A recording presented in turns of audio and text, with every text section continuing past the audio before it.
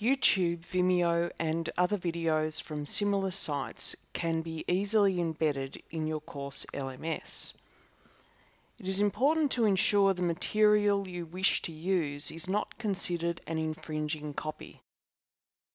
This video will show you how to identify YouTube videos you can use in your course LMS. Once you've found your video, look for the following identifying features. The first thing you can check in YouTube is for a verification tick next to the organisation or person who uploaded the video.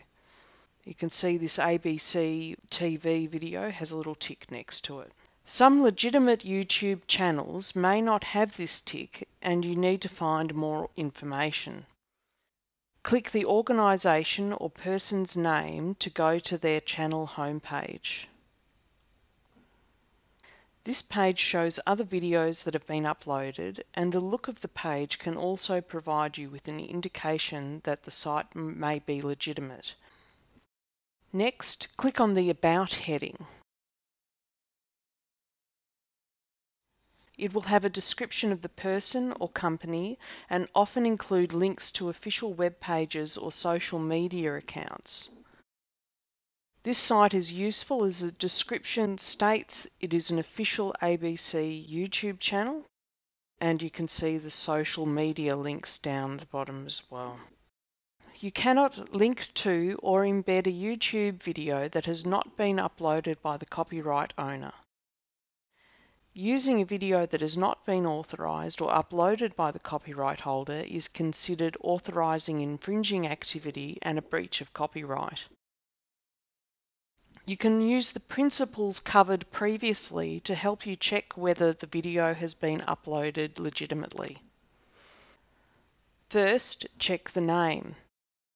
If it's a name and set of numbers, e.g. Tom78, and the video is of a National Geographic Megastructures episode, then it's clear the video has not been uploaded by the copyright holder and you can't use it.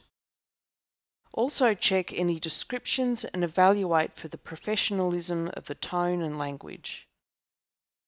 This example is Edward Cunningham, and it's from a BBC War on Waste program. It's pretty clear that the video has not been uploaded by the copyright holder, but it's useful to run through the other checks. There's no official verification tick next to the name.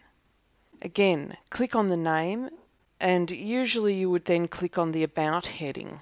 This does not have an About heading, and there's no description or information available. Sometimes it's difficult to tell whether a video is legitimate or not. If you are unsure, forward the YouTube or Vimeo link to copyright@rmit.edu.au for checking. If you have any queries, please contact your liaison librarian or RMIT's copyright team. Thanks for watching.